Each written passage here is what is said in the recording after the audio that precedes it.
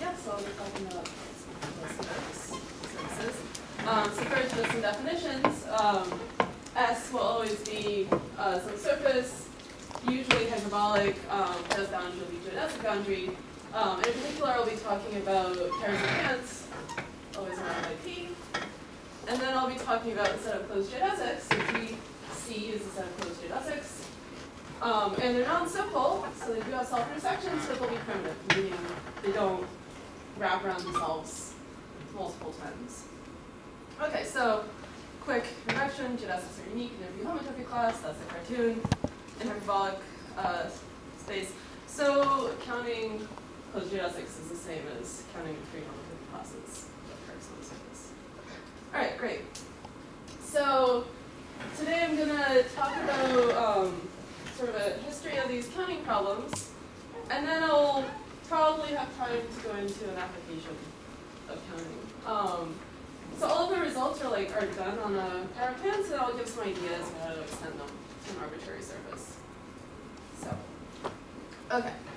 So first, counting with respect to length. GC of L is going to denote the set of no picture. GC of L is supposed to denote the set of closed geodesics with length at most L, right? And then there's this famous theorem of Margulis that S has finite volume and is negatively curved, not necessarily hyperbolic. Then the size of GC of L grows asymptotically like e to the delta L over delta L, where delta is the topological entropy of geodesic flow. So okay, the twiddle just means asymptotic growth, meaning L limit goes identically to 1. And then, so a quick note, if S is a hyperbolic surface, then delta is actually 1, if it's closed. No, actually not. Okay, great. So quick aside, so there's this sort of parallel theme running alongside these sort of counting problems of these lattice counting problems. And we have this exponential growth just now, so I thought I'd draw a picture where you can kind of see it. Even though this will be really hand wavy and this result is actually just as hard as the other one. So, suppose we have apologies, I have this cough. It's really annoying. Okay, so suppose we have some surface and we have some point X on the surface, right? We can look at all of geodesics that start and end at X, and look at geodesics that will have a corner at X. So something like this. And, you can look up in the universal cover, and so here's my favorite lift of X. And these curves give, a bunch of other points up here where they're connected to, a bunch of other lifts of X. And between any two lifts of X, right, are these arcs. And so you can ask, how many of these guys are there of length most L? And that's the number of lattice points of all radius L, right? So, and this also goes. If you squint, you can see it grows exponentially. This is actually due to humor, I believe. That the growth is actually exponential. But anyway, so this is a picture where you can actually see things go. All right, cool. So, that's been done. So now. Let's talk about growth with respect to length and intersection number. So GCLK is going to be the set of curves with length most L and at most K self-intersections. So here we have a picture on the closed surface of a guy with 4 self-intersections. He's in GCL4, of course also he's in GCL a million or whatever. Likewise, the other pair of pants. So the question, sort of this ideal question you might want to answer is, well, suppose we set some dependence between intersection number and length, right? Then what is asymptotic growth in GCLK as L goes to infinity? Right, so this would be sort of, right, so for maximum intersection number, we have that. So let's see what else, let's see what's known about this question. So for K equals 0, we're looking at the growth of the number of simple closed curves. And so this is a theorem of Mirzakhani that the growth of the number of simple closed curves on a hyperbolic surface, S, grows polynomially in L, where the exponent is 6g minus 6 plus 2n, right? So this is also sort of like this lattice counting result, because what is 6g minus 6? That's just the dimension of the set of measured laminations, right, or of type-Miller space. And so you're sort of looking at, and what is a simple closed curve or a simple closed multi-curve? It's sort of a integral lattice point set of measured laminations. And so somehow this growth rate is also related to like a sort of tangential theme. Okay, S is a genus G services and functions. I guess I should put that up already. That's the G and N.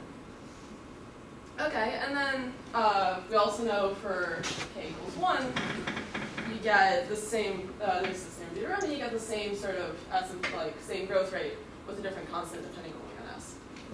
Okay, so that's kind of it. So now we have coarse bounds. Sorry. Right, so for an arbitrary function, we don't, this is it, this is all we know. Let's see what sort of coarse bounds we can get. Right, the question is, just fix L and K, what's the best we can do? Okay, so there's the trivial thing, right? Simple closed curves fit in the ones with most case of intersections, fit into all of them. Okay, great. But I mean, that's not very good, right? Because on the one side we have polynomial growth, on the other side we have exponential growth. Let's try and do a little bit better. So for K fixed, we can use this theorem of a three-edged method of Mirzakhani that talks about lattice points in Tate-Miller space, right? So if you have, this is Tate-Miller space, and we have some metric x, right? The mapping class group x on x, and we have these lattice points, right? And this theorem talks about the growth of the number of lattice points in a ball radius R. Sort of like actually it's an analog of this theorem here, of like for a surface, but in Tate-Miller space. And you can sort of translate that using work of Bosnajian and others into counting these closed geodesics. You get that the number of curves, if you fix K, is roughly equal to, so up to some constant multiple, to this polynomial growth times f of k, where f of k is the number of mapping class group orbits in GCLK. And the things notice that even if we just look at all geodesics, no restriction on length, but with at most k-self intersections on a surface, there are finitely many up to mapping class group action, right? So for simple closed geodesics, you can see this, you just cut along your simple closed curve, and you just get some topological type, right? And it's similar with k intersections. It's like some sort of, the curve gives you sort of valence for a graph, and you can see that there are finitely many of these orbits. Is anything known about that function? No. Yeah, that's the thing. So we don't actually know. Yeah, so figuring out the dependence on k is sort of what I'm trying to. Wait, but I don't understand. Why is it uniformly bound? Why is it bounded independent of L? So the three of. I only sound like I'm dying, not actually dying. So the three of the Mirzakhani paper gives you asymptotic growth in Tate-Miller space.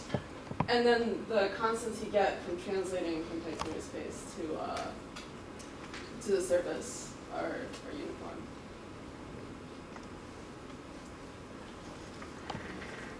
So you just look at the growth as one, like in one orbit. So you get that. Okay. Oh wait, were you asking about why f of k doesn't depend on L? Yeah.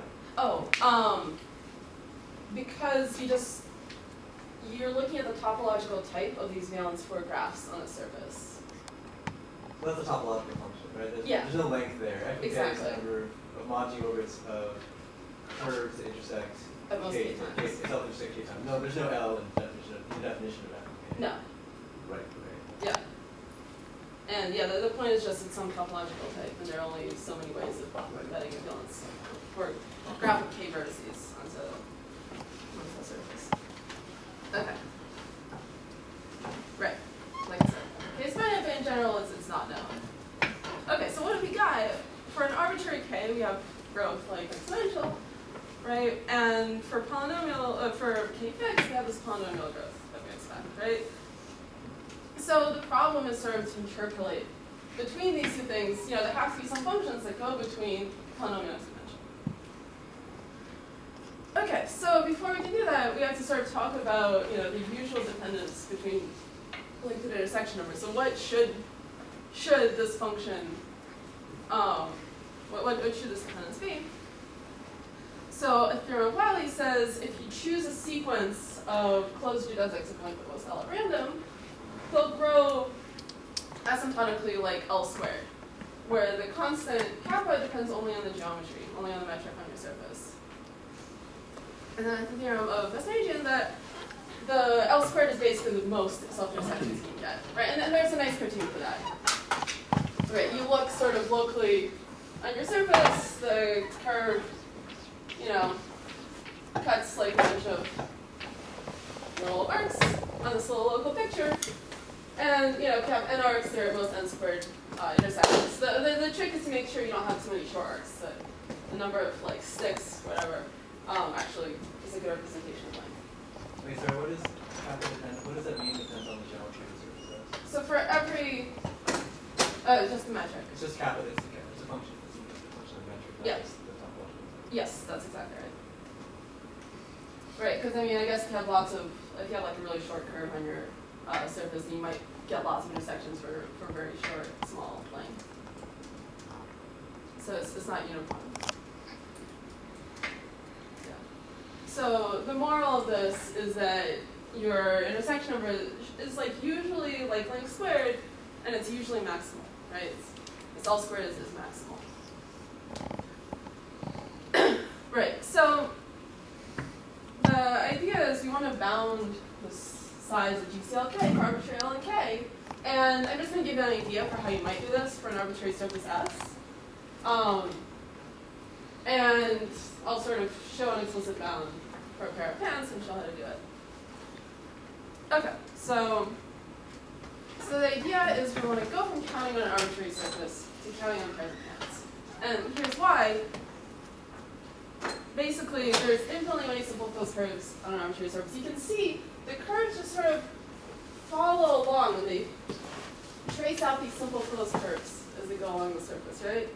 And you can really see this on a pair of pants. It's just, what does it do? Just lines and lines and lines. So you have infinitely many closed curves, simple closed curves on an arbitrary surface, and just 3 on a pair of pants. So we like pairs of pants. Right? So how we should do this? So we want to reduce to counting pairs of pants. So let's say we have some geodesic gamma on some surface. So we're going to choose a starting point, and we're going to follow it around until we make a figure 8. Right? And I chose a starting point sort of carefully that there is no tail or whatever. And the nice thing, this figure 8 lives in a unique pair of pants. Right? You take the neighborhood. Okay, so we have one of these guys, and now we need a sequence that we can glue together to get that gamma. So we choose our next starting point so that when we go, it's going to overlap with the previous curve. We get a new figure 8. Okay, and then we get a new pair of pants, and just keep going. Right, so now we have a way of extending this process. So this is a bit of a lie. So this method doesn't quite work, but the idea of finding, you know, these pairs of pants or these simple closed curves that the geodesic traces out that we can then put back together to make the original geodesic, that's sort of that's the main point of this. Right? So how do we count this? We count a sequence of pairs of pants or a sequence of like simple closed curves, whatever it is. And then we count geodesics on an arbitrary pair of pants. Right? So this is an idea of how you might approach this problem. And so we know how to count these, you know, so pairs of pants aren't so hard to count because they're just simple closed multi-curves, right? And we know how to count those. And, you know, intersection plays into it as well. And then, you know, we want to, okay, so now I'm going to talk about how to count on a pair of pants. Right.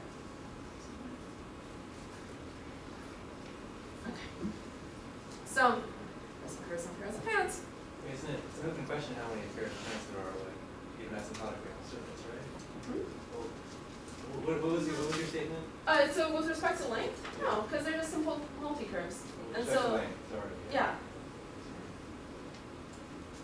But if you have like some sort of set of pairs of pants and you know they intersect at most k times, there's a way to count those. So okay, I'm about to state the result. It's kind of messy, so just whenever you see root k, just squint and think L, basically. And then it becomes a lot less messy. So on a pair of pants, okay, so we get a lower bound, that's e to the root k, so that's great. That's like a lower bound of roughly e to the L. That's what we expect. An upper bound of this.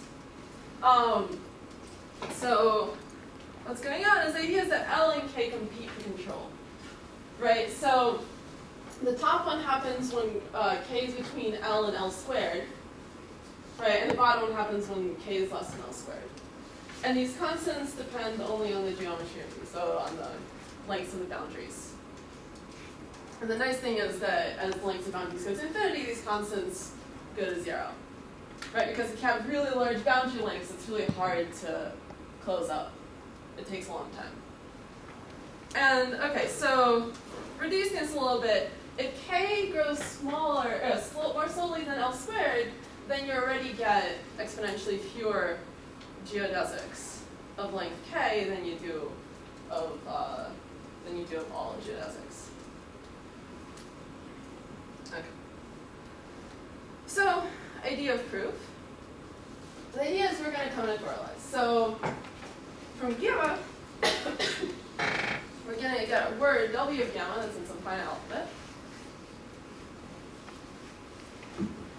And the length intersection number are going to be some sort of properties of this word.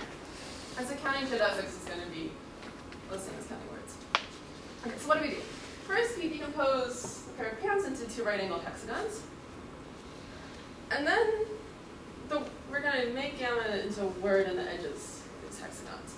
So here's gamma, some sort. We unwrap it, right? So it's like the universal cover, whatever you want. And the idea is that this point is the same as that point.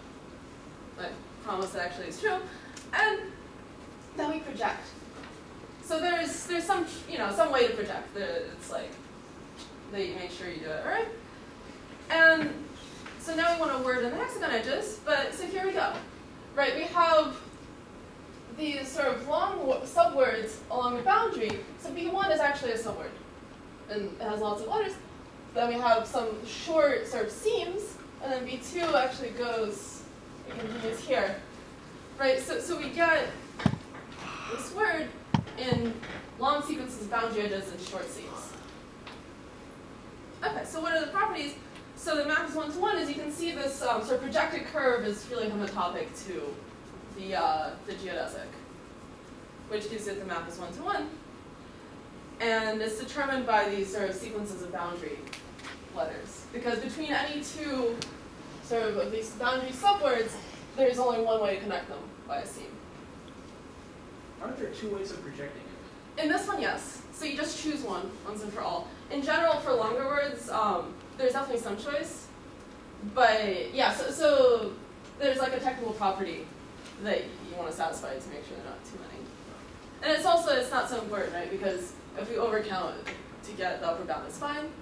And then when we get the lower bound, we just want to construct some words, and then you still need to make sure that you get lots of different things. So 1-to-1 is replaced by control number. No, well, the map from gammas to words is 1-to-1, because two different gammas give us two different words. And that's all I care about. Oh, I see what you're saying. Yeah. Is this the same as the writing in the free group? No, because the VIs are generated. It's kind of, but okay. So first of all, you use all three boundary components. Right, but that's still a free group where you're writing. The free group once you generate okay. with three variables. They're actually, so you want to use 12 Okay. because you want right. It matters whether I start. So I divide each boundary component into 2 points. And it matters whether I start on one or the other. So right? Backwards. Yeah, because going from here to here is different from going to like from here to there. That sounds right. So I only want I want there to only be one seam that can connect any two boundary things. And so if I have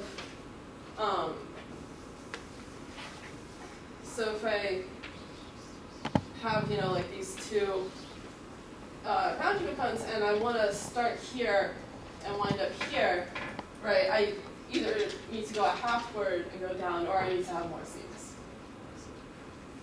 Yeah, and so it turns out to be easier to just make everything just dependent on these half.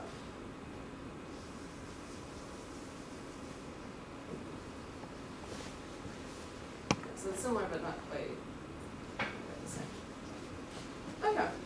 So I promised that there'd be an analog to length intersection number. Okay, so length is easy, right? You can sort of see that this should be roughly the word length. And this is the only place where constants depend on the geometry of speed. Everything else is purely topological. Okay, and then intersection number. So this is where things get tricky and a little bit technical. So I'm just going to give the sort of the cartoon for this. So we have W of gamma is written as these boundary subarcs. For each boundary subword, right, that wraps around some number of half twists around like some pant leg, we assign, you know, a piece of gamma that is going to have the same number of half twists. And roughly speaking, if the number of half twists is 2n, then you should get n self-intersections for this piece. And this isn't quite true like for n small, but it's true enough. Right? And then moreover, if you have two guys that overlap, they're going to interfere with one another.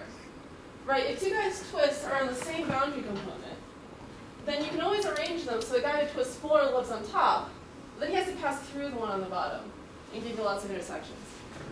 Right? So somehow you should get the sort of minimum thing that if gamma I and gamma j wrap around the same guy, and you have 2n half twists for one and 2n for the other, then it's going to be the minimum of those two intersections. Okay, and then you can put all this together and get the following thing. So the upper bound is kind of what you'd expect from those formulas. It's the sum and the lengths, and each length that's like the smaller lengths intersect, you know, the smaller winding numbers intersect the bigger winding numbers. For the lower bound, it's not quite, doesn't quite work because you don't always have those formulas. But you get something close enough. Is that like a max or a min or something? It's a min. No, wait, no, it's both actually. Sorry, it's neither. It's both bounded below by n squared and by the sum. Okay. And these two don't have to, like you use both of these in different parts. Yeah, so they're both useful. I mean, I suppose it'd be a max, yeah. I'm sorry, I just haven't.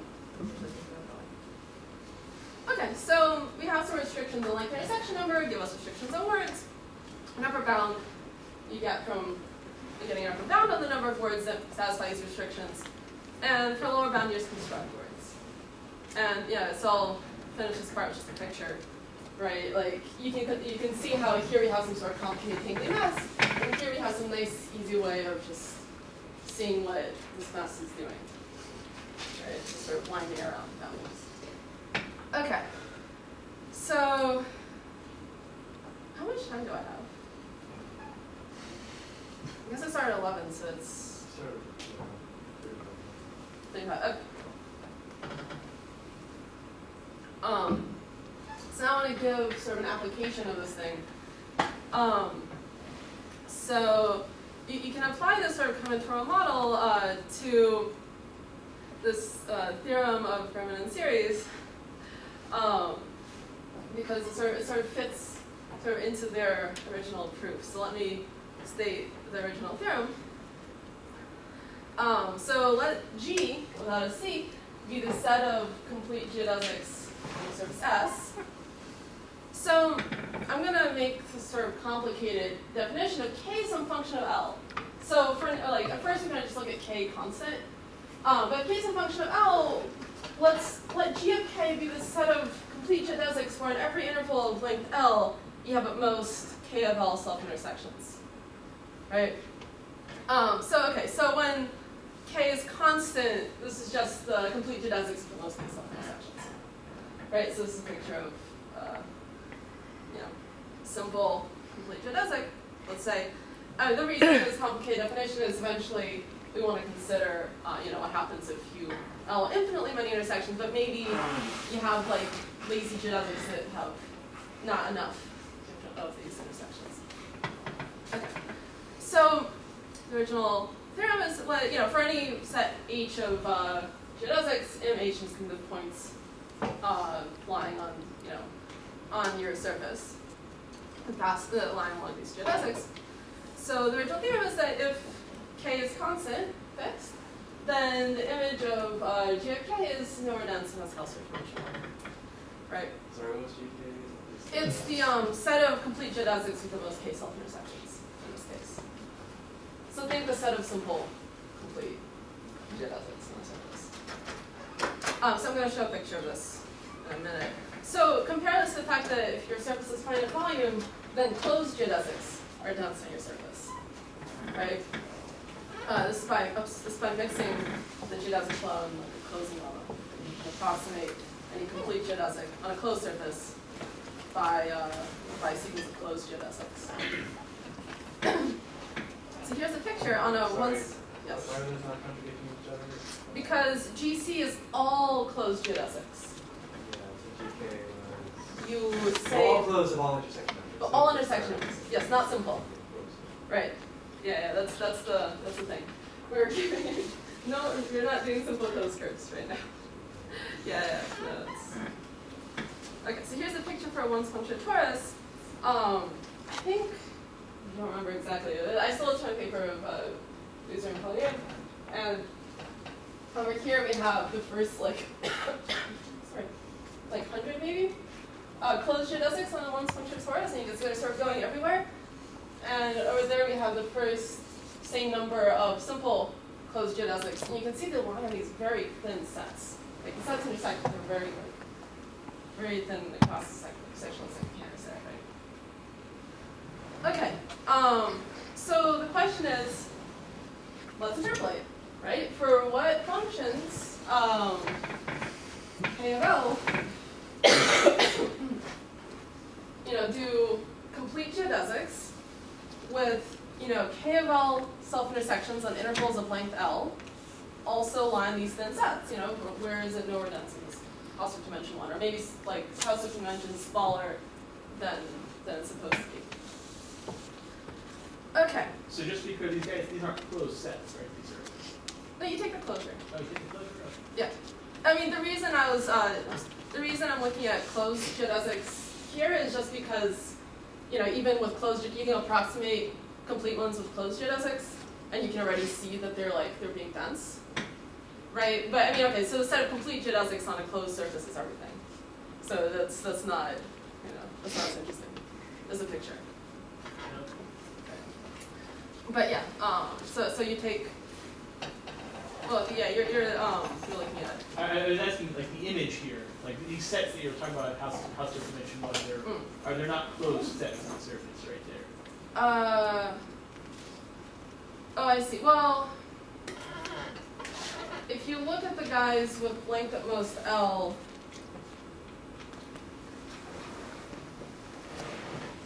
and most K self-intersections, is that set closed? Actually, maybe not necessarily, yeah. That's what Yeah. Because they could limit potentially on things with a lot more. Oh, let's think about that. Okay. So, when can you expect something like this? What functions, should we be looking at? Well, there's this fact that you can get by mixing geodesic flows that asymptotically, if you take some complete geodesic and you look at larger and larger chunks of it, asymptotically you should get L squared self-intersections for length L pieces, right? So if this image of G of K is maybe small, your function K of L had better be smaller than this cap L squared. Okay, so here's the result you can get on a pair of pants. if you're on a pair of pants and your self-intersection rate is like epsilon length squared, then there's some function u of epsilon that goes to 1 as epsilon goes to 0, where the Hausdorff dimension, image of the image of g of k is mu of epsilon. And then the other thing is that if your intersection rate is little o of length squared, then you're nowhere dense. And the image of the set is nowhere dense. And the Hausdorff dimension of the image of g of k. Yeah, I didn't catch that before. But yeah, that is the image of g of k. It approaches 1. So the strange thing here is that you think one sort of growth like constant L squared is like another, but no, in fact, as the constant gets very small, your Hausdorff dimension also decreases. So I found that surprising. So the method we use is basically straight from the original paper, but using a different combinatorial model. So the idea is we have this combinatorial model for closed curves. You can also make it for arcs, right? So here we have some way of combinatorializing arcs. And so here's the picture. When you have two arcs that have the same word, right? Let's say in universal cover, that means they go through the same set of hexagons, right? And so we have these two arcs going through the same set of hexagons, which means they follow travel, and so in the middle, they're going to come close together, right?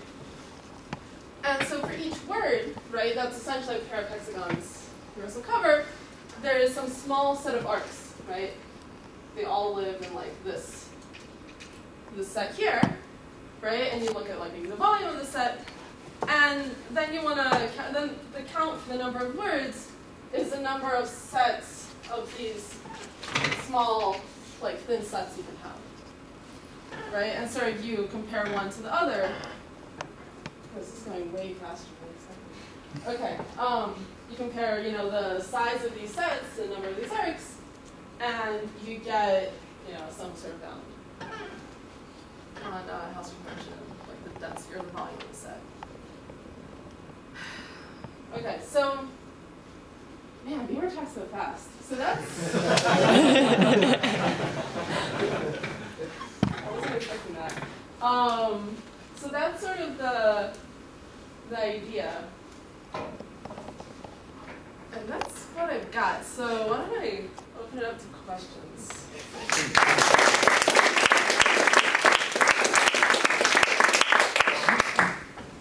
So at the beginning, you were sort of sketching how you could get results for closed surfaces to results for pairs of pants, but you stated a bunch of theorems for pairs of pants. So what kinds of results can you use that to get on the closed surfaces?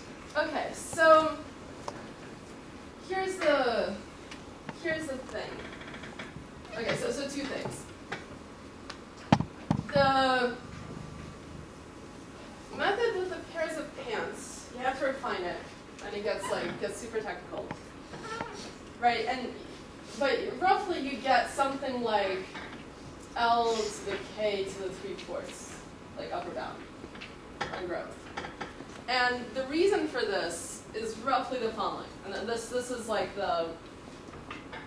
this is sort of like the main idea is you're looking at your geodesic gamma, and you somehow want to assign it some set of curves, alpha 1 through alpha n, so that this map is 1 to 1. So you can somehow reconstruct gamma, and so that the intersection number and length of gamma is reflected in these curves.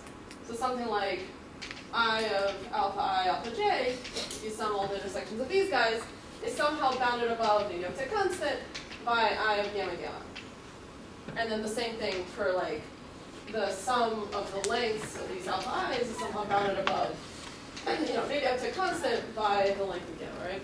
So I of gamma gamma is the self-intersection number? Yes, this is self-intersection number. This is pairwise intersection number to like simple closed curves or whoever we happen to use to get gamma, right? So in that example, this would be a set of simple closed multi-curves, so pairs of pants, right? And so then you want to say, okay, if the intersection number of gamma is at most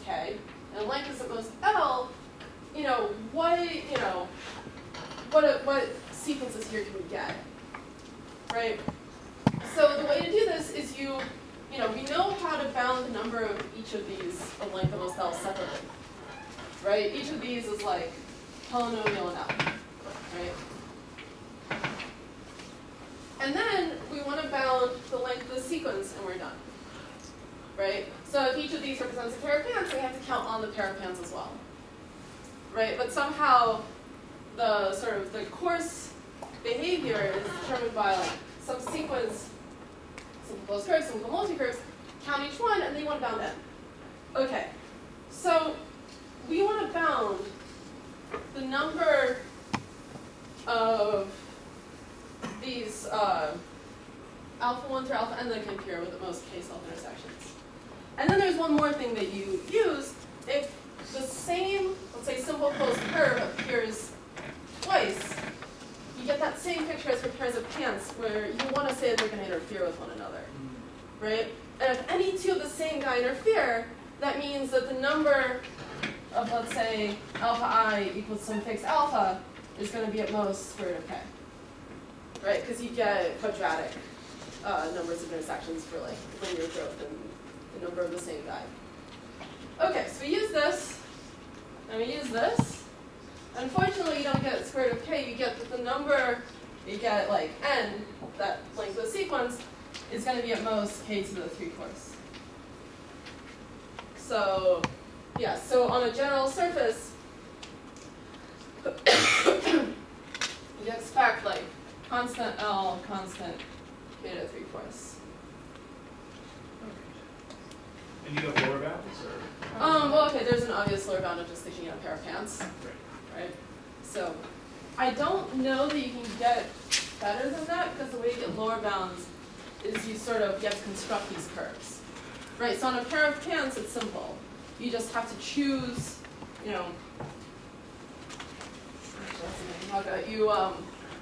want to choose a correct sequence of boundary edges. Right? And so, but you want to make sure that when you choose a sequence, you don't get something that squishes down to a point, right? If you have, we have like one of these hexagons, right? We want to make sure we don't like accidentally just go around the boundary of this thing, right? So there's like there's actually a graph that generates like a nice big sequence of distinct closed geodesics that generates good sequences of these boundary edges. So you can do this, quite simply for a pair of pants because there's just 3 possible letters really that you're playing with. For a closed surface, you have to somehow find sequences of distinct pairs of pants, right? And you have to make sure that like 2 different sequences will give you 2 different. It's much more complicated, so I haven't really worked on that. More questions? I have a question. Yeah. So there's other topological invariants you could associate to a curve besides the self-intersection number. Okay. Like the genus, you could look at the smallest genus surface that it builds. Right. Look at the homology class. Do you know anything about like counting number of geodesics that fill a surface of genus K, or that are in some particular homology class? Well, so yeah, I don't know anything about homology classes. If you fill a smaller surface, I mean, you'd expect fewer, but since you get the sort of exponential bound, it doesn't really see that, right? So the dependence on the topology of your surface, right? So in some sense, you're counting on a smaller surface, and then maybe like looking at various ways to put that smaller surface into your bigger one. So the topology of your surface appears in these constants, and it grows. It's actually not very good growth in the constants. Maybe so yeah, you can't really say too much